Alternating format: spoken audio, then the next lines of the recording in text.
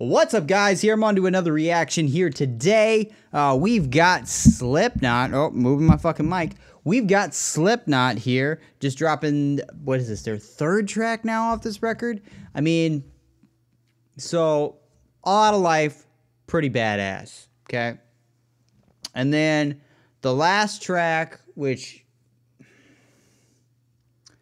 I think it was good, but it had some elements that were familiar from other pop tunes. It's the Best Day of My Life was like was the song that they were kind of taking a little bit of the chorus from.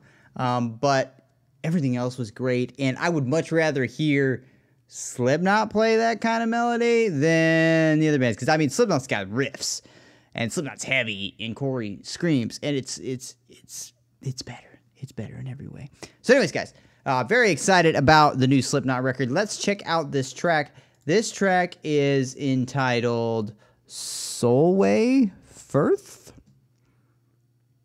I believe so. So let's have a listen here. It's already got 1 million fucking views. It's so crazy. It's been out for like 9 hours. All right, here we go. You're a fucking killer, Huey, just like the rest of us. Now why don't you stop pissing around and tell everybody what this is really all about?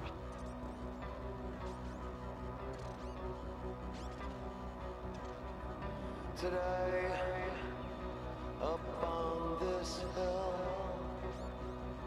I'm counting all the killers. They sway as they swarm, a look of gluttons in their eyes. They mutter as the body loses warmth. I like this vocal approach. It's interesting. They pick your bones like locks inside a tomb, and take great care to not take care.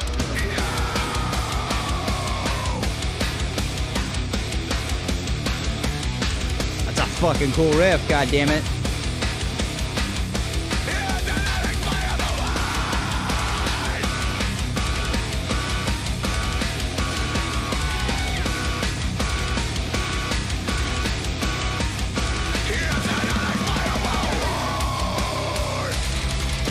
Fuck yeah. That's a badass riff right there. Oh, awesome dynamics. Fucking great dynamics. It's abusing the production here.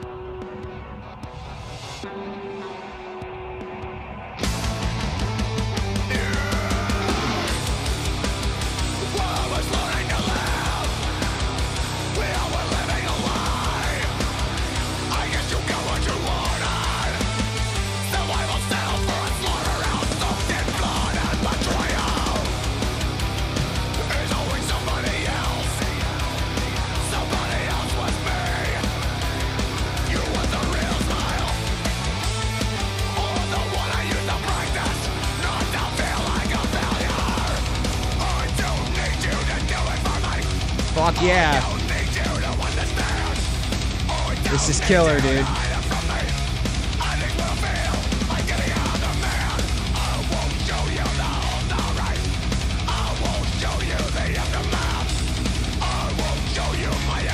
I love the thrash, man.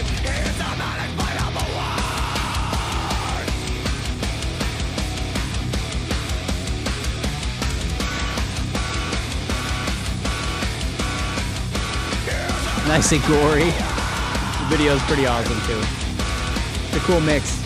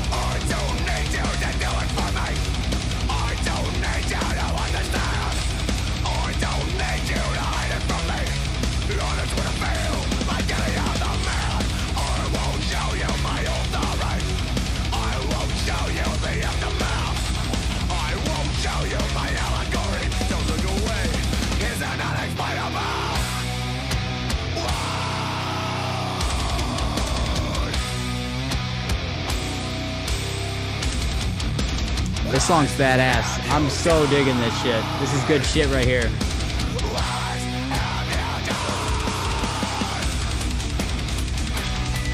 Fuck yeah.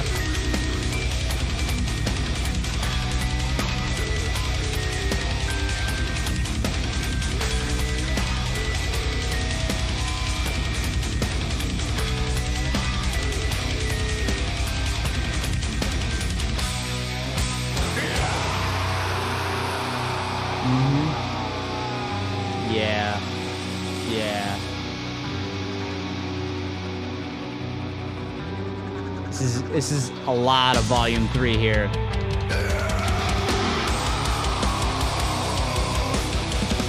And they come back to more groove fucking riffs, dude.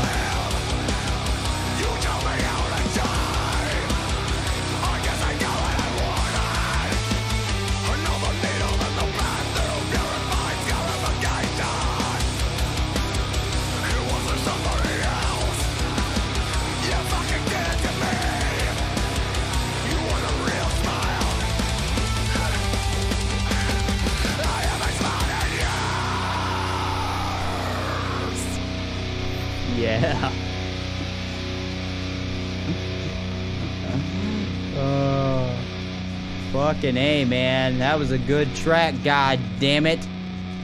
It's not over yet, but it's like 15 seconds.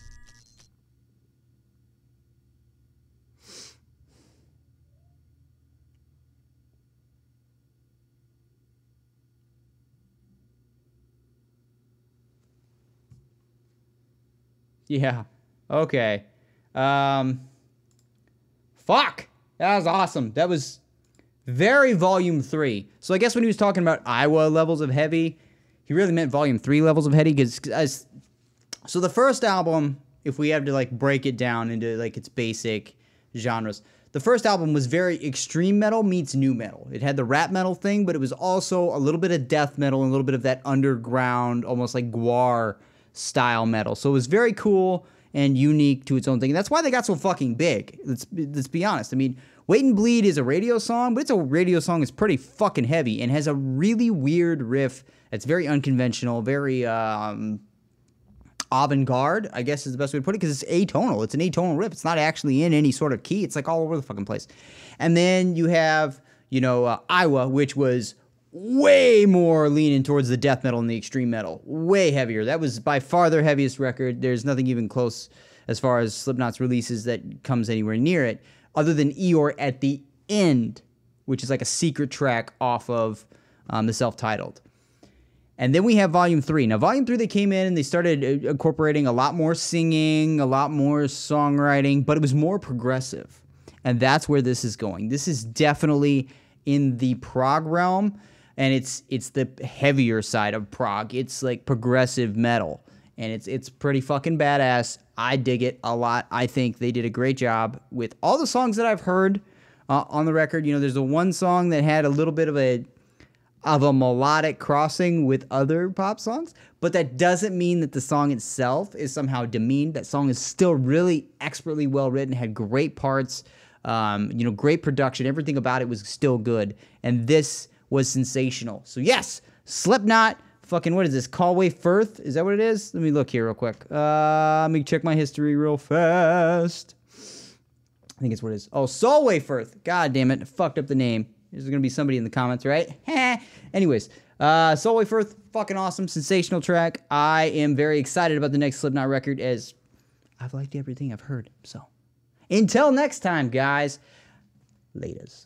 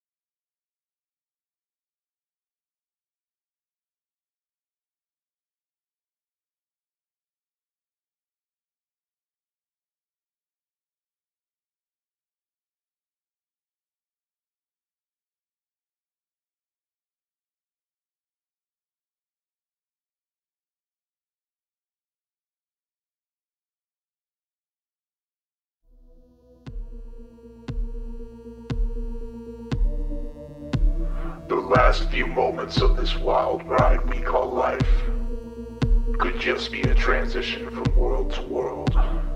It could simply be an astral transformation from one consciousness to another. Fractals are thought to be the connection between us and the other worlds of the multiverse. The light we are asked to follow at death is a fractal.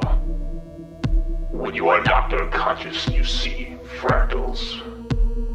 If you're lost in the astral plane of a psilocybin-induced journey, you sometimes see fractals. These broken, seemingly random structures of light are filled with crazy mathematical perfection, yet are far from perfect in the naked eye. Could the door to the ever-vast, ever-expanding, ever-changing multiverse be guarded by the light of these fractals? Does immortality truly exist? The only way to know is to die.